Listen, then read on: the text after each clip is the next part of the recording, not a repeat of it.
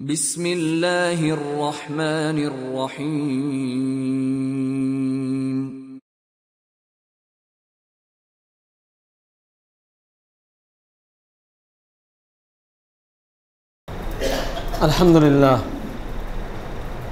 الحمد لله نحمده ونستعينه ونستغفره ونؤمن به ونتوكل عليه ونعوذ بالله من شرور أنفسنا ومن سيئات أعمالنا من يهده الله فلا مضل له ومن يضلل فلا هادي له وأشهد أن لا إله إلا الله وحده لا شريك له لا ند له ولا مثيل له ولا شبيه له ولا شريك له وأشهد أن محمدًا عبده ورسوله الذي أرسله الله إلى الناس كافة بشيرا ونذيرا وداعيا إلى الله بإذنه وسراجا منيرا أما بعد فإن خير الحديث كتاب الله وخير الهدي هدي محمد صلى الله عليه وسلم وشر الأمور محدثاتها وكل محدثة بدعة وكل بدعة ضلالة وكل ضلالة في النار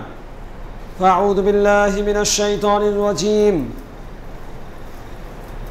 فمن زحزح عن النار وأدخل الجنة فقد فاز وما الحياة الدنيا إلا متاع الغرور وقال الله تعالى بل تؤثرون الحياة الدنيا والآخرة خير وأبقى وقال النبي الأمين صلى الله عليه وسلم كن في الدنيا كأنك غريب أو عابر سبيل وقال ابن عمر رضي الله تعالى عنه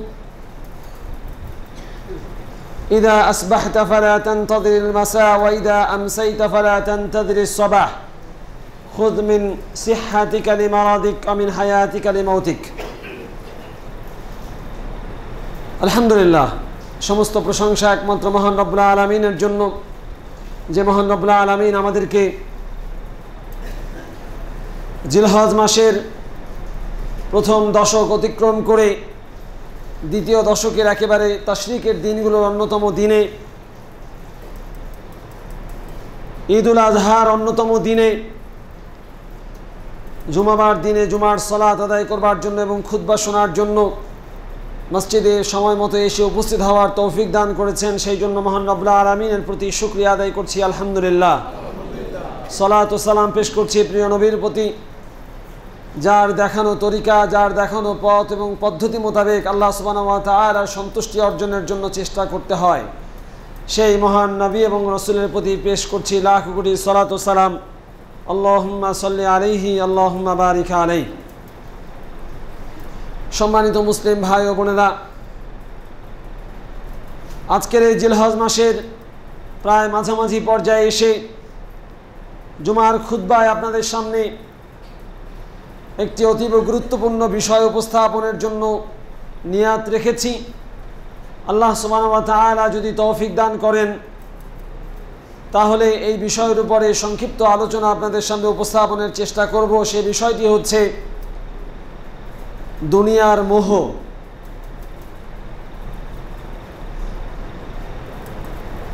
যেহেতু ঈদুল আজহার দিনগুলো চলছে মূল দিন আমরা পরশুদিন অতিক্রম করেছি বাংলাদেশে তাই কোরবানি দিয়ে ছুটি কাটাচ্ছি আমরা একটু অবসর জীবনযাপন করছি যে কোনো কারণেই হোক আমাদের ধর্মীয় উৎসবগুলো এবং ধর্মের বাইরের অন্যান্য জাতীয় কিংবা আঞ্চলিক কিংবা পারিবারিক বা ব্যক্তিগত উৎসবগুলো আমাদেরকে ক্রমশই ধর্ম থেকে দূরে ঠেলে নিয়ে যাচ্ছে জাতীয় আন্তর্জাতিক পারিবারিক সামাজিক আঞ্চলিক বিভিন্ন উৎসব আপনাকে আমাকে দিন থেকে ধর্ম থেকে দূরে নিয়ে যেতে পারে এ কথা স্বাভাবিক কিন্তু ধর্মীয় উৎসবগুলো কিভাবে আমাদেরকে ধর্ম মানার কথা বলে বা ধর্ম অনুসরণের কথা বলে ধর্মীয় উৎসবগুলো আমাদেরকে ধর্মের থেকে দূরে নিয়ে যাচ্ছে সে কথাও আমাদেরকে বিবেচনায় রাখতে হচ্ছে মুসলমানদের জন্য জাতীয় মৌলিক উৎসব হচ্ছে দুটি এর আগে একাধিকবার খুতবায় বলেছি রাসূলুল্লাহ সাল্লাল্লাহু আলাইহি ওয়াসাল্লাম জাহিলি যুগের সকল জাহিলি উৎসবকে রহিত করে দিয়ে আল্লাহ সুবহানাহু ওয়া তাআলার পক্ষ থেকে মুসলিম জাতির জন্য দুটি মৌলিক উৎসবের ব্যবস্থা করে দিয়েছিলেন। সেই দুটি উৎসবের মধ্যে একটি উৎসব হচ্ছে ঈদুল ফিতর, আর একটি হচ্ছে ঈদুল আযহা। আমরা কয়েক মাস আগে, 2 মাস আগে, 2.5 মাস আগে, রমাদানের 1 মাস সিয়াম সাধনার পরে ঈদুল ফিতর উদযাপন করেছি। আর এই 2 মাস 10 দিন পরে আবার ঈদুল আযহা আমাদের সামনে এসেছিল, আমরা উদযাপন করছি। নিঃসন্দেহে এই দুটি দিন, এই দুটি উৎসব আমাদের জীবনের জন্য আনন্দের অনেক বড় একটা উপলক্ষ। কিন্তু দুঃখজনক, কিন্তু তিক্ত সত্য কথা হচ্ছে এই যে মুসলিম জাতিকে ইসলামের পথে আনন্দ উৎসব করানোর জন্য এই দুটি দিনের ব্যবস্থা করা হয়েছে। যে জাহেলি উৎসবগুলো মানুষদেরকে আল্লাহ সুবহানাহু ওয়া তাআলার একত্ব, আল্লাহ সুবহানাহু ওয়া তাআলার আনুগত্য, আল্লাহ রাসূল সাল্লাল্লাহু আলাইহি ওয়াসাল্লামের আনুগত্য থেকে জাহেলের দিকে, জাহিলিয়াতের দিকে, অন্ধকারের দিকে নিয়ে যাচ্ছিল, সেই জাহালত, সেই অজ্ঞতা, মূর্খতা, সেই যুগ থেকে রাসূলুল্লাহ সাল্লাল্লাহু আলাইহি ওয়াসাল্লাম মুসলমানদেরকে ফিরিয়ে এনে দুটি উৎসবের ব্যবস্থা করে দিয়েছেন। অথচ এই দুটি উৎসব পালন করতে গিয়ে আজকের মুসলমানরা আবারও সেই জাহিলি নীতিতে ফিরে যাচ্ছে, যার মাধ্যমে নামে তারা ঠিকই ইসলামের ধর্মীয় উৎসব পালন করে, কিন্তু আসলে তারা ইসলামের ধর্মীয় উৎসব পালন করে না, তারা জাহিলিয়াতের অনুসরণ করে। কিভাবে? ঈদুল আজহার দিন এই তো পরশুদিন গেল। কয়েকটা কথা বলেই দুনিয়ার মোহে চলে যাব, 5 মিনিট। কয়েকদিন, এই যে 2 দিন আগে, পরশুদিনই তো গেল ঈদুল আজহা। আমরা ঈদুল আজহার সালাত আদায় করতে মসজিদে কিংবা ময়দানে চলে গিয়েছি সময় মতো। কয়জন আমরা ঈদের দিন সকালবেলা ফজরের সালাতটা সময় মতো আদায় করতে পেরেছি?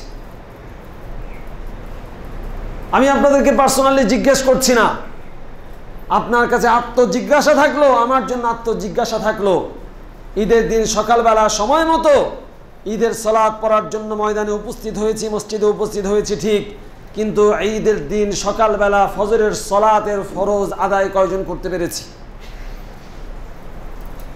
ঈদের সালাত আদায় করতে আপনি যাবেন, কিন্তু এই কথা তো আপনার মাথায় থাকতে হবে, ঈদের সালাত আদায় করা আপনার জন্য যতটা জরুরি, যতটা প্রয়োজনীয়, যতটা দামি, তার থেকে 1000 গুণ বেশি দামি ছিল আপনার জন্য সেই দিনের ফজরের সালাত।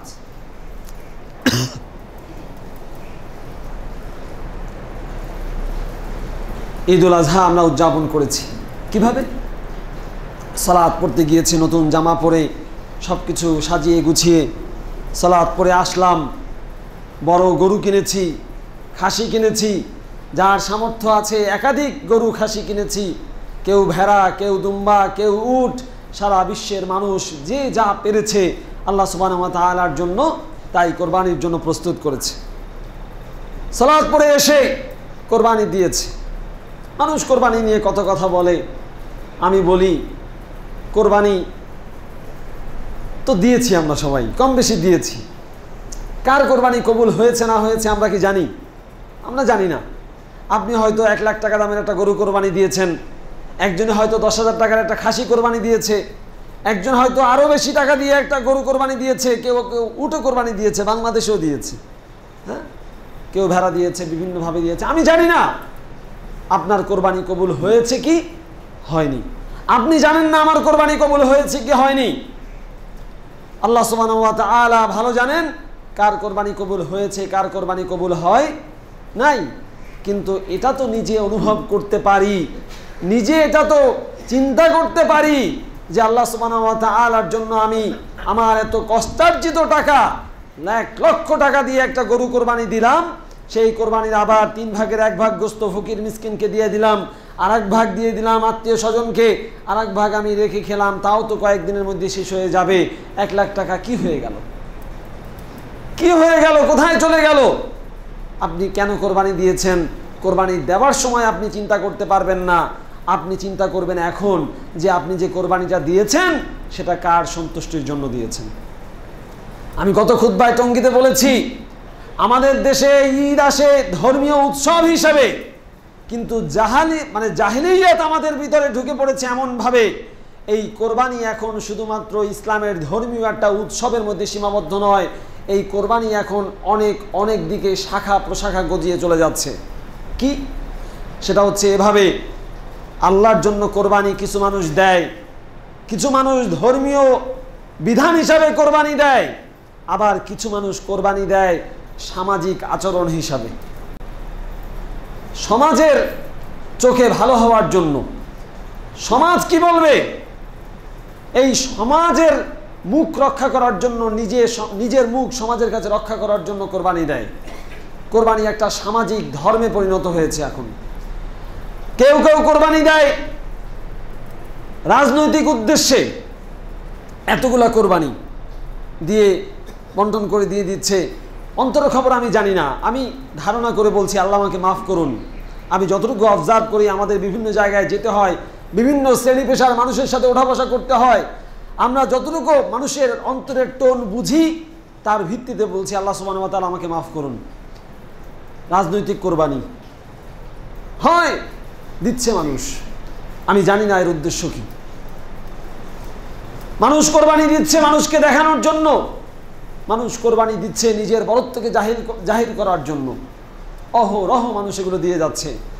আমার খুব জানতে ইচ্ছে করে, মানুষ যদি আল্লাহ সুবহানাহু ওয়া তাআলার জন্যই কোরবানি দিয়ে থাকে, তাহলে প্রতি বছর লক্ষ লক্ষ জানোয়ার, লক্ষ লক্ষ লক্ষ পশু কোরবানি দেওয়া হয়। এই পশুগুলোর কোরবানি দেওয়ার উদ্দেশ্য যদি আল্লাহ সুবহানাহু ওয়া তাআলা সূরা হজ্জে যেটা বলেছেন 37 নম্বর আয়াতে, লা ইয়ানালাল্লাহু লুহুমুহা ওয়ালা দিমাউহা ওয়ালাকিন ইয়ানালুহুত তাকওয়া মিনকুম। আল্লাহ সুবহানাহু ওয়া তাআলা বলছেন, এই কোরবানি যে তোমরা দাও, পশু যে জবাহ করো, এই পশুর রক্ত, মাংস, হাড্ডি কোনো কিছুই আল্লাহ সুবহানাহু ওয়া তাআলার কাছে পৌঁছে না। ওয়ালাকিন ইয়ানালুহুত তাকওয়া মিনকুম, তোমাদের অন্তরে আল্লাহ সুবহানাহু ওয়া তাআলার প্রতি আনুগত্য, আল্লাহ সুবহানাহু ওয়া তাআলার প্রতি ভয় নিয়ে তুমি কতটুকু কোরবানি দিয়েছো, সেই ভয়টুকু, সেই আনুগত্যটুকু আল্লাহ সুবহানাহু ওয়া তাআলার কাছে পৌঁছে। আরবিতে একটা কথা আছে, সাহিবুল বাইতি আদরা বিমা ফিল বাইত। বাড়ির মালিক ভালো জানে বাড়ির ভিতরে কি আছে। আপনি ভালো জানেন আপনার ঘরের মধ্যে কোথায় কি আছে, আমি জানবো? আমি জানবো না। আমার ঘরের কোথায় কি রাখা আছে এটা আমি জানি, আপনি জানবেন না। সাধারণভাবে বাড়ির মালিক সবচেয়ে বেশি জানে বাড়ির মধ্যে কোথায় কি আছে। ব্যক্তি ভালো জানে তার অন্তরে কি আছে, ব্যক্তি ভালো জানে তার অন্তরে কি আছে। আমি আপনাদের অন্তর নিয়ে পোস্টমর্টেম করতে চাই না, আমি নাসিহা করতে চাই। উসি বিনাফসি ওয়া ইয়াকুম, আমি আমাকে সহ আপনাদেরকে নাসিহা করতে চাই। আল্লাহ সুবহানাহু ওয়া তাআলার কাছে এই কোরবানি আমি কেন দিয়েছি, আমি কি উদ্দেশ্যে দিয়েছি, আল্লাহ সুবহানাহু ওয়া তাআলার কাছে আমার মনের তাকওয়া পৌঁছাতে পেরেছি কিনা, সেটা একটু যাচাই বাছাই করা দরকার। আজ এখনো যদি আপনাদের মনে হয় যে না, কোরবানিটা মনে হয় কোরবানি দেওয়ার সময় আমার অন্তরে একটু হলেও রিয়া চলে এসেছে, কোরবানিটা দেওয়ার সময় আমার মনে একটু হলেও অন্য জিনিস চলে এসেছে, এখনো সময় আছে, এখনো সময় আছে। আল্লাহ সুবহানাহু ওয়া তাআলার কাছে একটু ইস্তেগফার করে ক্ষমা চেয়ে আল্লাহর কাছে মাফ চেয়ে নেয় যে আল্লাহ, আমার অন্তরে শয়তান ওয়াসওয়াসা দিয়ে একটু ঢুকিয়ে দিছিল, আমি তো চাইছি তোমার জন্যই দিতে, কিন্তু শয়তান তো চায় না একেবারে খালেসভাবে তোমার জন্য কোনো ইবাদত করি, তাই শয়তান একটু ঢুকিয়ে দিয়েছিল, তাই আল্লাহ একটু এদিক ওদিক মন চলে গেছিল, আল্লাহ তুমি মাফ করে দিয়ে আমার কোরবানিখানা কবুল করে নাও। এই দোয়া তো করতে হবে। আমরা কোরবানি জবাই দিয়ে দিয়েছি, মনে করেছি আল্লাহর দায় পড়ে গেছে যে আল্লাহ কবুল করে নিবেনি। আল্লাহ কি দায় পড়েছে নাকি? কোনো দায় পড়েনি আল্লাহর। সারা দুনিয়ায় লক্ষ কোটি গরু ছাগল উট কোরবানি হয়েছে, আল্লাহর কি লাভ হয়েছে বলেন তো? আপনি কোরবানি দিয়েছেন, আল্লাহর কি লাভ হয়েছে? আল্লাহর মুলকিয়াত, আল্লাহর রাজত্ব, আল্লাহর সম্পদ, আল্লাহর মালিকানা, আল্লাহর ক্ষমতা কি এক বিন্দু পরিমাণ বেড়েছে? সারা দুনিয়ার মানুষ এবং জিন জাতি মিলে যদি আল্লাহ সুবহানাহু ওয়া তাআলার তাসবিহ, তাহলিল, তাকবীর সাজদায় পড়ে থাকে, সারাটা জীবন যদি সাজদায় পড়ে থাকে আল্লাহ সুবহানাহু ওয়া তাআলার জন্য, সারা দুনিয়ার জিন এবং ইনসান, আল্লাহ সুবহানাহু ওয়া তাআলার রাজত্ব 1 ইঞ্চি বাড়বে, ধন 1 ইঞ্চি বাড়বে, 1 টাকা বাড়বে আল্লাহ।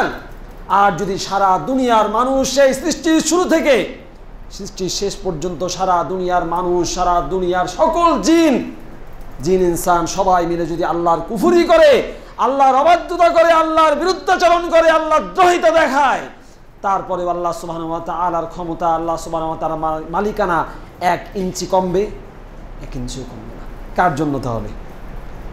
কার জন্য তাহলে এগুলো? আপনার জন্য, আপনার জন্য। আমার জন্য, কারণ এই দুনিয়া হচ্ছে আপনার জন্য একটা পরীক্ষা। এই দুনিয়ায় আপনি যা লিখবেন, যা করবেন, পরকালে পাবেন, পরকালে পাবেন। আল্লাহ সুবহানাহু ওয়া তাআলা বলছেন না, সফলতা খোঁজেন দুনিয়ায়। কত মানুষ কত সফল হতে চায়, হ্যাঁ, হাউ টু গেট সাকসেস, কিভাবে সফল হতে পারা যায়। সফল মানুষ, সফল এই ব্যবসায়ী, সফল চাকরিজীবী, সফল নেতা, সফল অনেক কিছু মানুষ সাকসেস হতে চায়। মানুষের নেশা, মানুষের পেশা হয়ে গেছে সাকসেস হওয়া। এনি হাউ, যে কোনোভাবেই সাকসেস হতে হবে। কি হালাল, কি হারাম, কি মানুষের হক নষ্ট করা, কিভাবে কি সাকসেস হতেই হবে। আপনি যে সাকসেসের নীতিমালা বানিয়ে নিয়েছেন, আপনি যে সফলতার নীতিমালা লক্ষ্য বানিয়ে নিয়েছেন, কোরআনের সাথে মিলিয়ে কি দেখেছেন আপনার সফলতার নীতি আর কোরআনের সফলতার ব্যাকরণ বা নীতি এক কিনা? আপনি যাকে সফলতা মনে করছেন, আল্লাহ সুবহানাহু ওয়া তাআলা সেটাকে সফলতা মনে করছেন কিনা? আপনি যাকে ব্যর্থতা মনে করছেন, আল্লাহ সুবহানাহু ওয়া তাআলা সেটাকে ব্যর্থতা মনে করেছেন কিনা? মিলিয়ে দেখেননি। একখানা আয়াত দিয়ে মিলিয়ে একটু দেখাই। একখানা আয়াতের অংশ আল্লাহ সুবহানাহু ওয়া তাআলা বলছেন, ফামান যুহজিহা আনিন নার ওয়া উদখিলাল জান্নাহ ফাকাদ ফাজ। সুবহানাল্লাহি ওয়া বিহামদিহি। সফলতার নীতিমালা আল্লাহ সুবহানাহু ওয়া তাআলা কোরআনে একাধিক আয়াতে বলে দিয়েছেন কিভাবে আপনি সফল হবেন, আপনি কিভাবে একজন সাকসেসফুল পারসন হবেন, কিভাবে কিভাবে আল্লাহ তাআলা বলছেন, ফামান যুহজিহা আনিন নার, যে ব্যক্তিকে জাহান্নাম থেকে, আগুন থেকে বাঁচানো হলো, যে ব্যক্তি জাহান্নাম থেকে বেঁচে গেল, যে ব্যক্তি জাহান্নামে যাওয়ার কাজ করলো না, যে ব্যক্তি জাহান্নাম থেকে বেঁচে গেল, জাহান্নামে যেতে হলো না, উদখিলাল জান্নাহ, এবং জান্নাতে ঢুকানো হলো। কোথায় ঢুকানো হলো? জান্নাতে। জাহান্নাম থেকে বাঁচিয়ে কোথায় ঢুকানো হলো? জান্নাতে। আল্লাহ তাআলা বলছেন, ফামান যুহজিহা আনিন নারি, যে ব্যক্তিকে জাহান্নাম থেকে বাঁচিয়ে উদখিলাল জান্নাহ, জান্নাতে ঢুকানো হলো, ফাকাদ ফাজ, সে ব্যক্তি সফল কাম, সে ব্যক্তি সফল কাম, সে ব্যক্তি সফল কাম। এরপরে আল্লাহ সুবহানাহু ওয়া তাআলা বলছেন, আমাল হায়াতুদ দুনিয়া ইল্লা মাতাউল গুরুর। হে মানুষ, কত বোকা, কত বোকা মানুষ এই দুনিয়া নিয়ে পড়ে আছো। আমাল হায়াতুদ দুনিয়া ইল্লা মাতাউল গুরুর, এই দুনিয়ার জীবন সামান্য একেবারে বিভ্রান্তিকর কিছু বিষয়, এমন মাতা, এমন ধন সম্পদ যেটা গুরুর, তোমাকে বিভ্রান্ত করবে, তোমাকে বিভিন্নভাবে পথভ্রষ্ট করবে। এই দুনিয়ার পিছনে আমরা চলে আছি, এই দুনিয়ার পিছনে আমরা পড়ে আছি। অথচ আল্লাহ সুবহানাহু ওয়া তাআলা বলছেন, বাল তুসিরুনাল হায়াতাদ দুনিয়া ওয়াল আখিরাতু খায়রু ওয়া আবকা।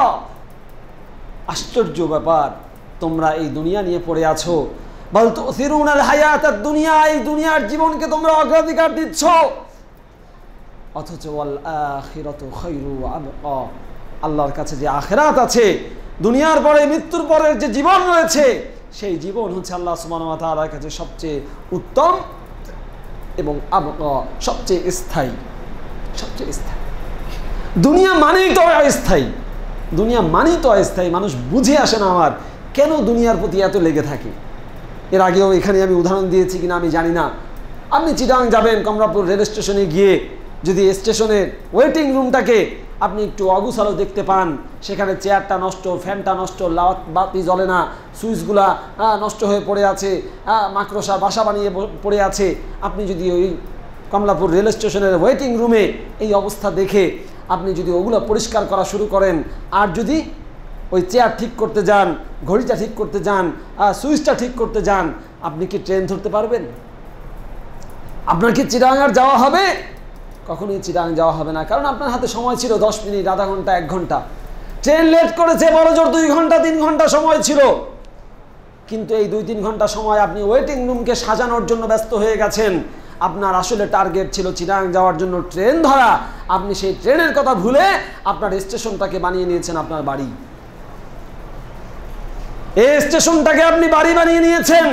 সেই জন্যই তো কত মানুষ আজকে দুনিয়ায় একটু বাড়ি করার জন্য, একটু জমি কেনার জন্য, একটা গাড়ি কেনার জন্য, একটা ফ্ল্যাট কেনার জন্য হালাল নাই, হারাম নাই, দিন নাই, রাত নাই, সারাটা বেলা, সারাটা দিন, সারাটা রাত ব্যস্ত কিভাবে একটা ফ্ল্যাট করবে, কিভাবে এক টুকরা জমি কিনবে, কিভাবে একটা গাড়ি কিনবে, কিভাবে একটু ভালোভাবে এই দুনিয়ায় জীবন যাপন করবে। আফসোস, আফসোস, এই দুনিয়ার পিছনে পড়ে আছি। অথচ রাসূলুল্লাহ সাল্লাল্লাহু আলাইহি ওয়াসাল্লাম বলছেন এই দুনিয়া হচ্ছে একটা মরা কানকাটা খাসি থেকেও নিম্নমানের। মরা পচা গলা একটা মরা খাসি, হ্যাঁ, ছাগল, তার থেকেও নিম্নমানের, তার থেকেও নিম্নমানের। আল্লাহ রাসূল সাল্লাল্লাহু আলাইহি ওয়াসাল্লাম একদিন একটা মরা খাসি দেখিয়ে বলছেন না সাহাবীদেরকে যে তোমরা কি কেউ আছো এই মরা খাসিটাকে 1 দিরহাম দিয়ে কিনবে? 1 দিরহাম, ধরেন 5 টাকা 10 টাকা 100 টাকা যাই হোক, এই টাকা দিয়ে তোমরা কিনবে? কেউ আছো? এখন যদি আপনাকে বলি, আপনারা এখানে মানে শখানেক মানুষ আছেন, আপনাদেরকে বলি ওই ওখানে একটা মরা খাসি পড়ে আছে রাস্তার পাশে, কে কিনবেন? হাত জাগান। কে কিনবেন? যার মাথায় সামান্যতম বুদ্ধি আছে, সামান্যতম বুদ্ধি আছে। 5 টাকা দিয়ে কিনবে? 5 টাকা, 2 টাকা, 1 টাকা বলবে যে ভাই আপনাকে দিলাম এমনি, ওটা আমার নেওয়ার দরকার নেই। আপনি চাইছেন 5 টাকা আপনাকে দিয়ে দিলাম, ওটা আমার নেওয়ার দরকার নাই, বিকজ অফ আপনি মনে করেন ওটা আপনার কাছে ফুটা পয়সারও কোনো মূল্য রাখে না, এই জন্য আপনি নিচ্ছেন না। আশ্চর্য লাগে, এই দুনিয়ায় মরা খাসিটা আপনি নিচ্ছেন না, মূল্য নাই বিধায় রাসূল সাল্লাল্লাহু আলাইহি সাল্লাম বলছেন আল্লাহ সুবহানাহু ওয়া তাআলার কাছে এই দুনিয়া হচ্ছে ওই মরা খাসির থেকেও নিকৃষ্ট। আল্লাহু আকবার। আপনি এই দুনিয়া নিয়ে তো ব্যস্ত, আমি তো এই দুনিয়া নিয়ে ব্যস্ত, অথচ এই দুনিয়ার মূল্য আল্লাহ সুবহানাহু ওয়া তাআলার কাছে ওই মরা খাসির মতো। আপনার কাছে যেমন মরা খাসির কোনো মূল্য নেই, আল্লাহ রাসূল সাল্লাল্লাহু আলাইহি ওয়াসাল্লাম বলছেন এই দুনিয়ার যদি সামান্য পরিমাণ মূল্য আল্লাহ সুবহানাহু ওয়া তাআলার কাছে থাকতো, আল্লাহ সুবহানাহু ওয়া তাআলা মা সাকা মিনহা কাফিরান শুরবাতা মা,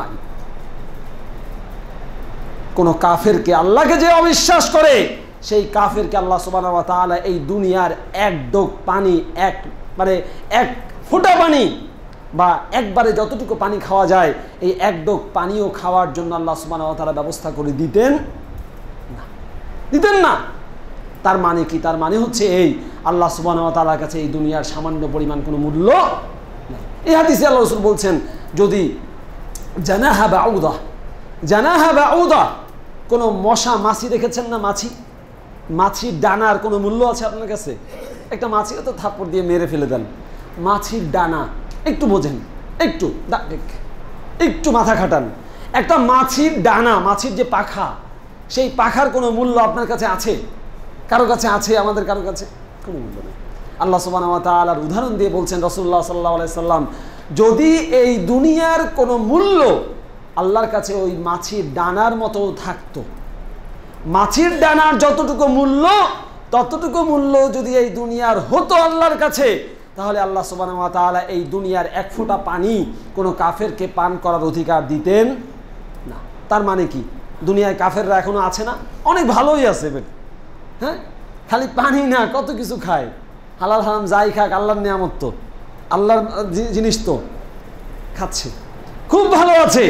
তার মানে হচ্ছে এই যে আল্লাহ সুবহানাহু ওয়া তাআলা যেহেতু তার খাওয়া দাওয়া পানীয় বন্ধ করেন নাই, তার মানে হচ্ছে আল্লাহ সুবহানাহু ওয়া তাআলার কাছে কোনো মূল্য এই দুনিয়ার নাই। যদি মূল্য থাকতো তাহলে কি করতেন? তাদের খাওয়া বন্ধ। মানে অঙ্কটা ক্লিয়ার না? অঙ্কটা তো ক্লিয়ার, এটা বোঝার জন্য খুব ভালো ম্যাথমেটিশিয়ান হওয়ার দরকার নেই, খুব বেশি বুদ্ধিমান মানুষ হওয়ার দরকার নেই। আল্লাহর কাছে মূল্য যদি থাকতো তাহলে পরে কোনো কাফের, কোনো মুশরিক আল্লাহর এই নিয়ামত থেকে 1 লোকমা খাবার, 1 ফোঁটা পানি খেতে পারতো না। আল্লাহ দিতেন না, আল্লাহ দিতেন না। যেহেতু মূল্য নাই, খাক। ওই যে আবর্জনা বাইরে ফেলে দেন না, ডাস্টবিনে ফেলে আসেন না, কুকুর খাচ্ছে, আপনার কি কষ্ট লাগে? মানুষ নিয়ে যাচ্ছে, আপনার কষ্ট লাগে? কষ্ট লাগে? কষ্ট লাগে না কেন? ওটার কোনো মূল্য আপনার কাছে নাই, ওটার কোনো মূল্য আপনার কাছে নাই। যদি থাকতো তাহলে আপনার আফসোস লাগতো, ইস খেয়ে ফেলছে। আপনার মূল্যই নাই, আপনার আফসোসই লাগে না। আল্লাহ সুবহানাহু ওয়া তাআলার কাছে এই দুনিয়ার কোনো কিছুর কোনো মূল্যই নাই, সেই জন্য আল্লাহর কিছু যায় আসে না, আল্লাহ কিছু যায় আসে না। খাক, আবর্জনা যেমন খায়, ডাস্টবিনে যেমন কুকুর আবর্জনা খায়, সেরকম দুনিয়ার কাফের মুশরিকরা খাচ্ছে, খাক, আল্লাহ কিছু আসে যায় না। কিন্তু যদি সামান্য মূল্য থাকতো আল্লাহ খেতে দিতেন। সম্মানিত উপস্থিতি, প্রিয় ভাই এবং বোনেরা, এই কথাগুলো বলার উদ্দেশ্য হচ্ছে দুনিয়া আমাদের কাছে কতটা মূল্যবান হয়ে গেছে এটা বোঝানোর জন্য। আমার এতটুকু আলোচনা দিয়ে আপনাদের কাছে মনে হতে পারে যে আজকেই ঘরবাড়ি ছেড়ে চলে যাই, এই দুনিয়ার কি দরকার, এই দুনিয়া তো আসল কিছু না, এই দুনিয়া তো সামান্য না, দুনিয়া মূল্য নেই। এর মানে এই না যে এই দুনিয়াকে পরিত্যাগ করে আপনি চলে যাবেন। এই দুনিয়ায় আপনি অল্প সময়ের জন্য আছেন, এটাকে বুঝে দুনিয়াটাকে ততটুকু ব্যবহার করতে হবে যতটুকু আপনার আখেরাতের জন্য দরকার। আপনার তো আখেরাত মূল টার্গেট, দুনিয়া হচ্ছে ওয়াসিলা।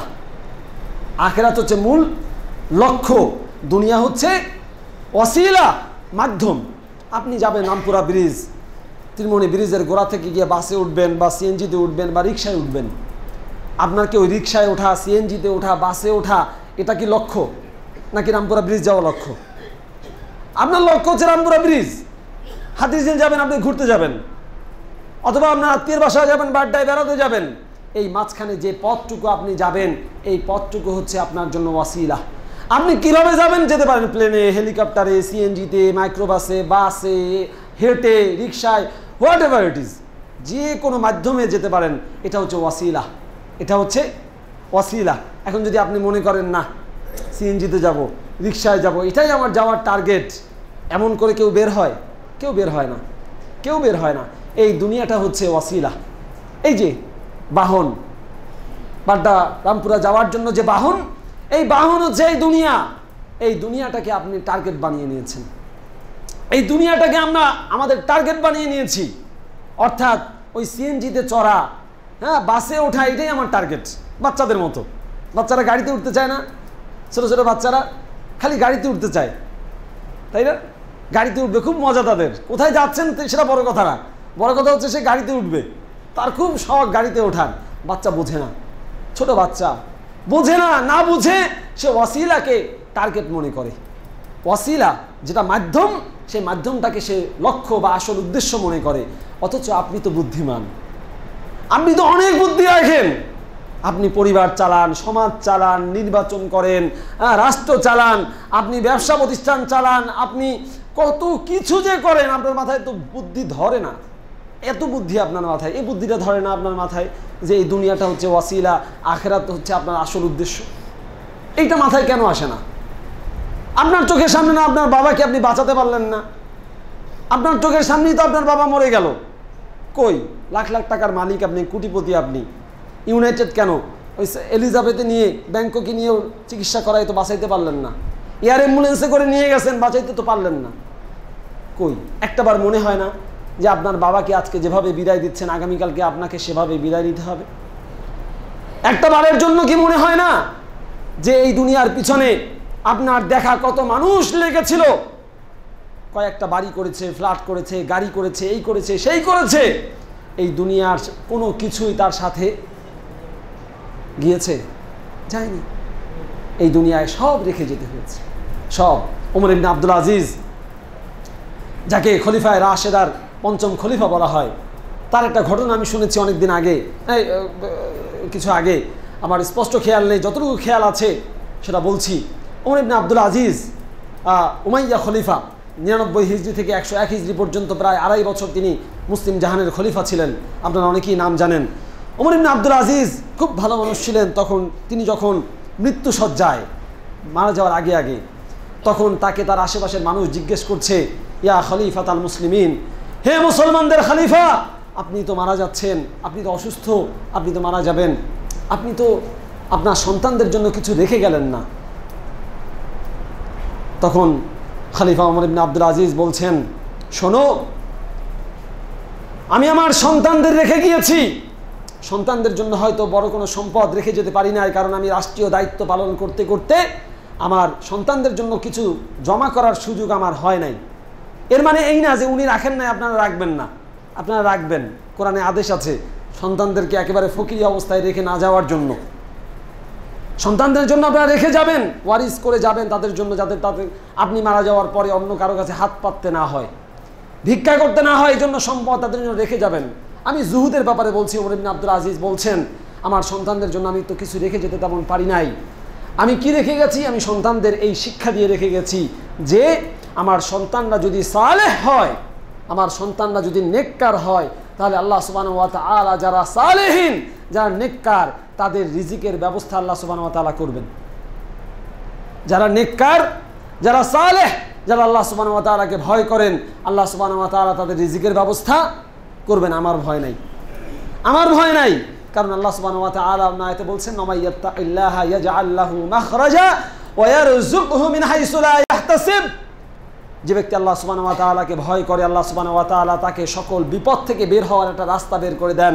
ওয়া ইয়ারযুকহু মিন হাইসু লা ইয়াহতাসিব, এবং তাকে এমন জায়গা থেকে, এমন উৎস থেকে, এমন সোর্স থেকে রিজিক দান করেন যে সোর্সের কথা সে কখনো কল্পনাও করে না, কল্পনাও করে না, এমনভাবে রিজিক দিবেন।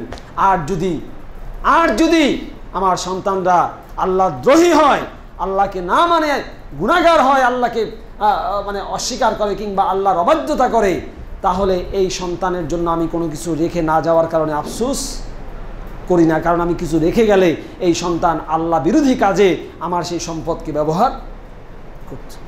সুবহানাল্লাহ। আপনি তো রেখে যাবেন, আপনি রেখে যাবেন। আপনি যদি একটা বেনামাজি ছেলে রেখে যান, আল্লাহর কসম করে বলছি, যে হালাল হারামের জ্ঞান যার ভিতরে নাই, যে সন্তানের মধ্যে ইসলামের জ্ঞান নাই, যে সন্তান আল্লাহর মর্যাদা বোঝে না, যে সন্তান আল্লাহর রসুলের আনুগত্য করে না, যে সন্তান বাবা মায়ের খেদমত করার গুরুত্ব বোঝে না, ওই সন্তান আপনার রেখে যাওয়া লক্ষ কোটি টাকা দিয়ে আনন্দ ফুর্তি করবে, গাড়ি বাড়ি করবে, এই করবে সেই করবে, আপনার কবরের আযাব মাফ করানোর জন্য সামান্য 1 পয়সা খরচ করবে না, করবে না। আপনি মারা যাওয়ার পরে আপনার সন্তান আপনার জন্য দোয়া করতে পারে, দোয়াটাও তো জানে না, করবে কোত্থেকে?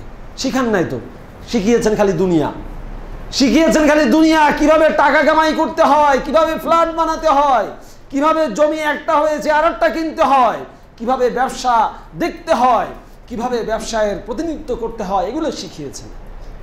আপনি তো তাকে দিন শিখান নাই। রাসূলুল্লাহ সাল্লাল্লাহু আলাইহি সাল্লাম বলেছেন না, তাইসা আব্দুদ দিনার তাইসা আব্দুদ দিরহাম, ইন উতিয়া রাদিয়া ওয়া ইল্লাম ইউতা সাখিত লাম ইয়ারদা, আও কামা ক্বালা আলাইহিস সালাতু ওয়াস সালাম। মানুষ হয়ে গেছে টাকা পয়সার গোলাম। আল্লাহ রাসূল বলছেন, তাইসা আব্দুদ দিনার ওয়া তাইসা আব্দুদ দিরহাম, যারা দিরহামের গোলাম, যারা দিনারের গোলাম, যারা টাকার দাস, যারা পয়সার গোলাম হয়ে গেছে।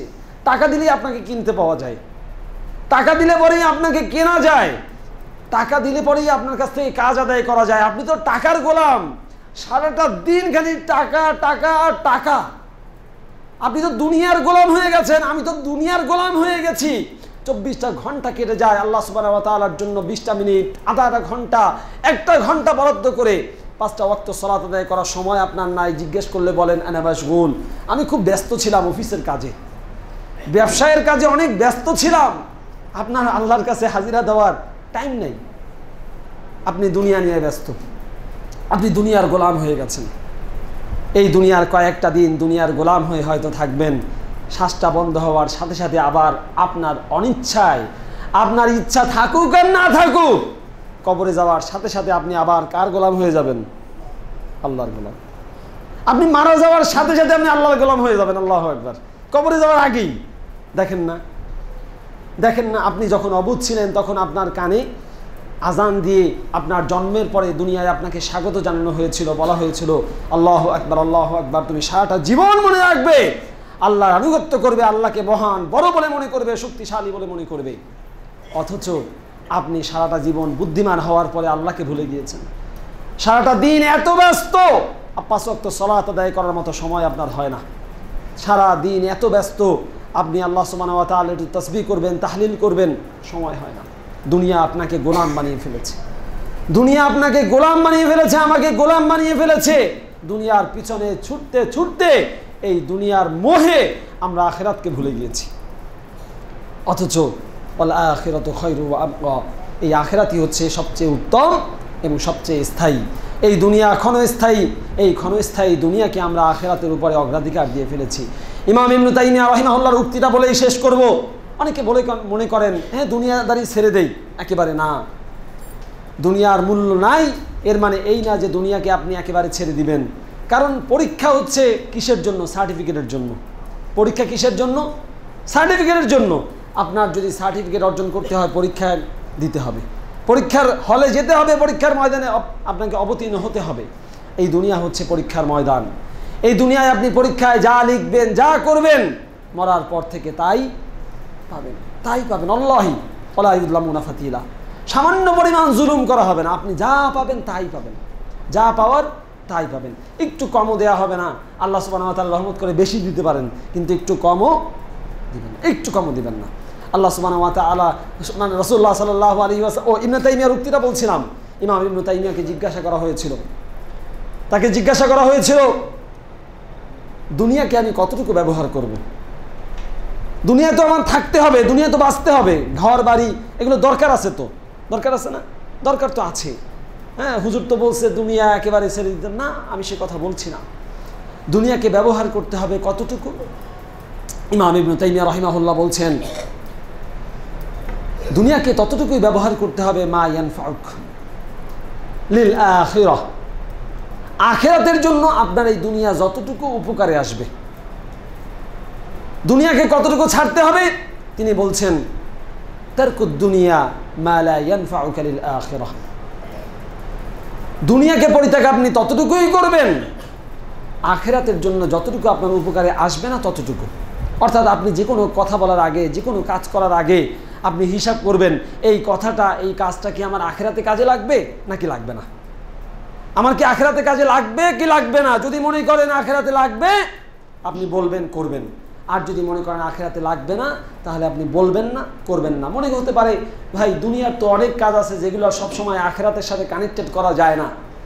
দুনিয়ার অনেক কাজ আছে যেগুলো সবসময় আখিরাতের সাথে কানেক্টেড করা যায় না। আসলে ভুল ধারণা। সব কিছুই আখিরাতের সাথে কানেক্টেড করা যায় যদি আপনি চান। আজকে বিস্তারিত বলার সুযোগ নেই, শুধু এতটুকু বলেই শেষ করি। মানুষ বিবাহ করে, আপনারা তো মনে করেন, আমরা মনে করি সালাত আদায় করলেই মনে হয় আল্লাহর ইবাদত হয়, সওয়াব হয়। হ্যাঁ, হজ করলে, যাকাত দিলে, রোজা রাখলেই মনে হয় আল্লাহর ইবাদত হয়, আর কোনো কিছু করলে মনে হয় আল্লাহর ইবাদত হয় না। ব্যবসা করলে আল্লাহর ইবাদত হয় না, চাকরি করে আল্লাহর ইবাদত করা যায় না, হালাল রিজিকের তালাশ করে আল্লাহর ইবাদত হয় না, হারাম থেকে বেঁচে থাকার মাধ্যমে আল্লাহর ইবাদত হয় না। সেই বুখারীতে হাদিস রাসূলুল্লাহ সাল্লাল্লাহু আলাইহি ওয়াসাল্লাম বলেছেন, ইত্তাকিল মাহারিমা তাকুন আ'বুদান নাস। আল্লাহু আকবার। তুমি হারাম থেকে বেঁচে থাকো, তাহলে তুমি সবচেয়ে বড় ইবাদত গুজার হতে পারবে। সুবহানাল্লাহি ওয়া বিহামদিহি। কই আল্লাহ রাসূল তো এই কথা বললেন না, তুমি যদি সারাদিন সালাত আদায় করো, সারা বছর সিয়াম রাখো, সারা বছর দান সাদাকা করো, প্রত্যেক বছর যদি হজ করো, তাহলে তুমি বড় ইবাদত গুজার হতে পারবে। আল্লাহ রাসূল কি এটা বলছেন? আল্লাহ সেটা বলেন নাই। আল্লাহ রাসূল বলছেন, ইত্তাকিল মাহারিমা তাকুন আ'বুদান নাস। তুমি হারাম থেকে বেঁচে থাকো, আল্লাহ এবং আল্লাহ রাসূল যা হারাম করেছেন, নিষিদ্ধ করেছেন, সেগুলো থেকে বেঁচে থাকো, তাহলে তুমি সবচেয়ে বড় ইবাদত গুজার হতে পারবে, সবচেয়ে বড় ইবাদত গুজার। তাহলে বোঝা গেল এই হাদিসের মাধ্যমে হারাম থেকে বেঁচে থাকা, হারামকে বর্জন করাও। কথা বুঝতে পেরেছেন? উদাহরণ দিচ্ছিলাম একটু আগে, মানুষ বিয়ে শাদী করে, বিয়ে শাদীর পরে স্ত্রীর সাথে মেলামেশা করে, স্ত্রীর সাথে দাম্পত্য জীবন যাপন করে, স্ত্রীর সাথে সাংসারিক জীবন যাপন করে, তাদের ইন্টিমেসি হয়, তাদের মানে একাকী জীবন যাপন তারা করে। মানুষ মনে হতে পারে, আল্লাহ রাসূল সাল্লাল্লাহু আলাইহি ওয়াসাল্লাম যখন এই কথা বললেন, সাহাবারা জিজ্ঞেস করলেন, ইয়া রাসূলুল্লাহ, এর মধ্যেও কি সওয়াব রয়েছে? স্ত্রীকে ভালোবাসা, স্ত্রীর সাথে মেলামেশা করা, স্ত্রীর সাথে রাত্রি যাপন করা, এর মধ্যেও কি সওয়াব রয়েছে? আল্লাহু আকবার, আল্লাহু আকবার। আল্লাহ রাসূল সাল্লাল্লাহু আলাইহি ওয়াসাল্লাম বলছেন, হ্যাঁ, এর মধ্যেও সওয়াব রয়েছে, এটাও ইবাদত, যতক্ষণ পর্যন্ত আপনি এটা সওয়াবের নিয়তে রাসূলের সুন্নাহ মোতাবেক করবেন। কারণ রাসূলুল্লাহ সাল্লাল্লাহু আলাইহি ওয়াসাল্লাম বলছেন, তুমি যদি স্ত্রীর সাথে হালালভাবে মেলামেশা না করে তুমি যদি জিনা করতে, তাহলে পাপ হতো কিনা? অবশ্যই পাপ হতো। তাহলে সেই পাপ থেকে বেঁচেছো, এটা হচ্ছে ইবাদত। আর তুমি পাপ থেকে বেঁচে হালালভাবে তুমি তোমার মনের ইচ্ছাকে পূরণ করেছো, এই জন্য আল্লাহ সুবহানাহু ওয়া তাআলা তোমাকে সওয়াব দান করবেন। সুবহানাল্লাহি ওয়া বিহামদিহি। নিয়ত। কত মানুষ আছে, কত মানুষ আছে স্ত্রীর কাছে যাওয়ার দোয়াটা জানে না, নিয়ম জানে না। ইবাদত হবে কোত্থেকে? ইবাদত হবে কোত্থেকে? সম্ভব না। এই জন্য রাসূলের সুন্নাহ মোতাবেক, রাসূলের তরিকা মোতাবেক আপনি যে কোনো দুনিয়াবি কাজ, যেটা আপনার কাছে দুনিয়ার কাজ বলে মনে হয়, এই কাজও যদি করেন, তাহলে সেটার মাধ্যমেও সওয়াব অর্জন করা সম্ভব। আল্লাহ সুবহানাহু ওয়া তাআলার কাছে আমরা দোয়া করছি, আমরা আল্লাহ সুবহানাহু ওয়া তাআলার কাছে চাই এই দুনিয়াটাকে ততটুকু ব্যবহার করতে যতটুকু এই দুনিয়াটাকে ব্যবহার করলে আমার জান্নাতে যাওয়া নিশ্চিত হয়। জান্নাতে যাওয়া হচ্ছে আমার টার্গেট, জাহান্নাম থেকে বাঁচা হচ্ছে আমার টার্গেট। এই জাহান্নাম থেকে বেঁচে জান্নাতে যাওয়ার জন্য দুনিয়াটাকে যতটুকু ব্যবহার করতে হয়, দুনিয়াটাকে যতটুকু ব্যবহার করতে হয় আমি ততটুকু দুনিয়া ব্যবহার করব। এর থেকে একটু বেশিও না, একটু কমও না, একটু বেশিও না, একটু কমও না। সম্মানিত উপস্থিতি, ওসি বিনাফসি ওয়া ইয়াকুম, আসুন দুনিয়ার থেকে একটু একটু নিজেদেরকে আলাদা করি, একটু আলাদা করে কোরআন এবং হাদিস মোতাবেক দেখি না দুনিয়াটাকে আমার আল্লাহ কতটুকু গ্রহণ করার অনুমতি আমাকে দিয়েছেন। দুনিয়ার টাকা পয়সা বাঁচার জন্য দরকার আছে, গাড়ি বাড়ি দরকার আছে, কিন্তু আপনি সেটা হালালভাবে উপার্জনের চেষ্টা করেন, হালালভাবে হাজার কোটি টাকার মালিক হন। মালিক হয়ে আপনি কোটি কোটি টাকা যাকাত দিবেন, দান করবেন, সাদাকা করবেন, এই করবেন, সেই করবেন, কোনো অসুবিধা নেই, ইসলাম নিষেধ করেনি। ইসলাম ওই সমাজতান্ত্রিক দৃষ্টিভঙ্গি বলে নাই যে সব রাষ্ট্রের মালিকানা দিয়ে দেন, আপনি ব্যক্তি মালিকানায় কিছু থাকবে না, বলে নাই ইসলাম। ইসলাম বলেছে আপনি হালালভাবে হাজার কোটি টাকার, বিলিয়ন ট্রিলিয়ন টাকার মালিক আপনি হতে পারেন, দুনিয়ার সেরা ধনীও আপনি হতে পারেন। কেন? আবু বকর কি ফকির ছিল নাকি? ওসমান ইবনে আফফান ফকির ছিল, আব্দুল্লাহ ইবনে জুবায়ের, তালহা ইবনে উবাইদুল্লাহ ফকির ছিল। তালহা ইবনে উবাইদুল্লাহ যে আবু তালহা যে বাগান দান করেছে, ইসলামের প্রথম ওয়াকফ, তার কানা করিও আপনারা দান করতে পারি নাই। ওসমান রাদিয়াল্লাহু তাআলা আনহু যে কূপ দান করেছেন, কট্টুক করেছি। তাবুক যুদ্ধে আবু বকর তার বাড়ির সব কিছু নিয়ে এসেছেন, ওমর অর্ধেক নিয়ে এসেছেন, ওসমান কত দিয়েছেন, কই? তার কানা করিও আমরা দিতে পারি নাই। সেই জন্য ওসি বিনাফসি ওয়া ইয়াকুম, আসুন সম্পদ আপনার হালালভাবে আপনি যা ইচ্ছা তাই করেন, কিন্তু ততটুকু যতটুকু আখিরাতের জন্য দরকার। আল্লাহ সুবহানাহু ওয়া তাআলা আমাদের সবাইকে দুনিয়াটাকে ততটুকু ব্যবহার করার তৌফিক দান করুন যতটুকু আমার জান্নাতে যাওয়া নিশ্চিত করার জন্য দরকার হয়। আমিন। আকুলু কাউলি হাযা আস্তাগফিরুল্লাহ লি ওয়া লাকুম ওয়া লিসাইরিল মুসলিমিন ইন্নাহু হুয়াত তাওয়াবুর রাহিম।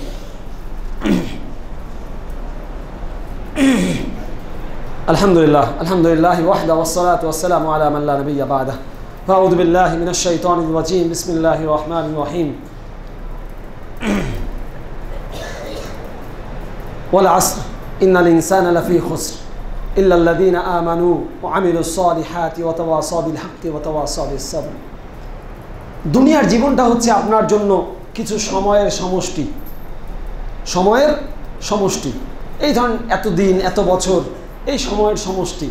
একটা দিন যখন চলে যায়, আপনার নির্ধারিত হায়াত থেকে একটা অংশ চলে যায়। যদি এমন হতো ছোটবেলার থেকে বড় হতে হতে আপনার বয়স যখন 20 হবে, তারপর থেকে মৃত্যু পর্যন্ত, অর্থাৎ আপনার ধরেন মৃত্যু হবে 60 বছর বয়সে, তখন এই বাকি 40 বছর বয়সের প্রত্যেক বছর আপনার শরীরের বিভিন্ন অঙ্গ থেকে একটু একটু করে ক্ষয়ে যাবে, একটু একটু করে ক্ষয়ে যাবে। প্রথম বছর একটা আঙুল, পরের বছর আরেকটা আঙুল, পরের বছর আরেকটা আঙুল, এভাবে 10 বছরে হাতে 10 আঙুল নাই হয়ে যাবে। তারপরে পায়ের আঙুল, তারপর ধরেন মাথা চুল সব চলে যাবে, তারপর ধরেন নাকটা কাটা যাবে, কান একটা কাটা যাবে। এভাবে করে করে যদি আপনার শরীরের বিভিন্ন অঙ্গ প্রত্যঙ্গ প্রত্যেক বছর মৃত্যু যত কাছে আসবে তত কমে যাবে, তারপরে যখন কিছুই থাকবে না তখন আপনি মারা যাবেন। যদি এমনটা হতো তাহলে পরে বুঝতে পারতেন যে আপনার হায়াত কিভাবে কমছে। কিন্তু কিছু তো এখন কমে না, সেই জন্য বুঝতে পারেন না হায়াত কিভাবে কমছে। হায়াত কিভাবে কমছে আল্লাহ তাআলা বলছেন ওয়াল আসর, ওয়াল আসর, সময়ের কসম। কেন সময়ের কসম খেয়েছেন? কারণ সময় আপনাকে নিয়ে যাচ্ছে হয় জান্নাতের পথে, না হয় জাহান্নামের পথে। সময়টাকে আপনি কিভাবে কাটাচ্ছেন তার উপরে নির্ভর করবে আপনি কোন পথের পথিক। ওয়াল আসর ইন্নাল ইনসানা লাফি খুসর, নিশ্চয়ই মানুষ সব ক্ষতিগ্রস্ত, সব ধ্বংস, সব ধ্বংস। চারটা বৈশিষ্ট্য যাদের মধ্যে থাকবে তারা ছাড়া, ইল্লাল্লাযীনা আমানু, যারা ঈমান এনেছে, ওয়া আমিলুস সালিহাত, যারা সৎ কাজ করেছে, আমলে সালেহ করেছে। এখন তো সিজদা দিতে কষ্ট হয়, মারা যাওয়ার পরে, কবরে যাওয়ার পরে কান্নাকাটি করে মরবেন, কান্নাকাটি করে আমরা মরবো যে আল্লাহ আর একটা বার সুযোগ দাও, দুনিয়ায় গিয়ে একটা সিজদা দিয়ে আসবো, একটা সিজদা। এখন তো আপনারা জোর করে মসজিদে আনানো যায় না, জোর করেও আপনার কোমর বাঁকা হয় না, কারণ আপনার অনেক কাজ। তো আল্লাহর এই সিজদা দেওয়ার টাইম আছে নাকি আপনার? কবরে যাওয়ার পরে পরকালে বলবেন আল্লাহ একটু সময় দাও, আমি দুনিয়ায় যাব, একটু টাকা পয়সা দান করব, একটু একটা সাজদা দেবো, একটু সালাত আদায় করবো, একটু টাইম দাও না। টাইম আর পাওয়া যাবে ওয়াল আসর ইন্নাল ইনসানা লাফি খুসর ইল্লাল্লাযীনা আমানু ওয়া আমিলুস সালিহাত, যারা ঈমান আনে আমলে সালেহ করে, ওয়া তাওয়াসাউ বিল হক, এই মানুষদেরকে হকের পথে, ন্যায়ের পথে, সত্যের পথে ডাকে, ওয়া তাওয়াসাউ বিস সাবরি, এবং ন্যায় হক সত্যের পথে ডাকার পরে তাদের যে বাধা বিপত্তি কষ্ট আসে সেই কষ্টের মধ্যে কি করে? সবর করে, ধৈর্য ধারণ করে। উসি বিনাফসি ওয়া ইয়াকুম, আসুন আমরাও ঈমানকে পাকাপোক্ত করি, আমরা আমলে সালেহ করি, 5 ওয়াক্ত সালাত নিয়মিত আদায় করি, আল্লাহ সুবহানাহু ওয়া তাআলার জিকির করি, আল্লাহ সুবহানাহু ওয়া তাআলার কোরআনের তেলাওয়াত করি, আল্লাহ রাসূল সাল্লাল্লাহু আলাইহি ওয়াসাল্লামের আনুগত্য করি, আল্লাহ সুবহানাহু ওয়া তাআলা যেভাবে যা করতে বলেছেন সেভাবে সেই কাজগুলো করি। ওয়া তাওয়াসাউ বিল হাক্কি ওয়া তাওয়াসাউ বিস সাবর, এবং মানুষদেরকে হকের পথে ডাকি, যারা নামাজ পড়ে না তাদেরকে নামাজের জন্য ডাকবেন, এবং ডাকতে গেলে দু একটা কথা শোনাবে, শুনে থাকবেন। ডাকতে গেলে দু একটা কথা শুনবে, যাও তোমার নামাজ তুমি পড়ো গিয়ে, মুত্তাকিগিরি দেখাইতে আসছে, একটু খারাপ লাগবে না? সবর, সবর, ধৈর্য। ঠিক আছে বাবা, কালকে তোমার আবার ডাকবো, কয়দিন আর আমারে বলবা, কয়দিন বলবা, ডাকতেই থাকবো, বাস সবর করেন, ইনশাআল্লাহ ইনশাআল্লাহ ডাকার সওয়াব তো পাবেনই, সবরের সওয়াবও পাবেন ইনশাআল্লাহ। সম্মানিত উপস্থিতি, প্রিয় মা ও বোনেরা, আমি এই কথাগুলো সবাইকে উদ্দেশ্য করে বলছি, মা বোনরা যারা আছেন, পুরুষ ভাইরা যারা আছেন, এবং আমাকে সহ, আমি আসলে বলি আমার জন্যই সবার আগে, আমি বললে আমার নিজের কাছেও একটু ভালো লাগে যে মানুষকে এই কথাগুলো বলছি, আমি নিজে যদি একটু পালন করতে পারতাম তাহলে কত ভালো হতো। এই জন্য আমি বলি উসি বিনাফসি ওয়া ইয়াকুম, আমি আমার জন্য বলি, আমার জন্য খাস করে দোয়া করবেন, যেন শুধু করে আপনাদের জন্য বলছি ব্যাপারটা এমন না, আমি আমার জন্য বলি যেন আমি এমন হতে পারি, আমি এমন হতে পারি। আল্লাহ সুবহানাহু ওয়া তাআলার কাছে তৌফিক কামনা করছি, আল্লাহ সুবহানাহু ওয়া তাআলা আমাদের সবাইকে জান্নাতে যাওয়ার তৌফিক দান করুন। আল্লাহ সুবহানাহু ওয়া তাআলাকে আমাদেরকে দুনিয়ার মোহ থেকে বেঁচে আখিরাতমুখী হওয়ার তৌফিক দান করুন, আমিন।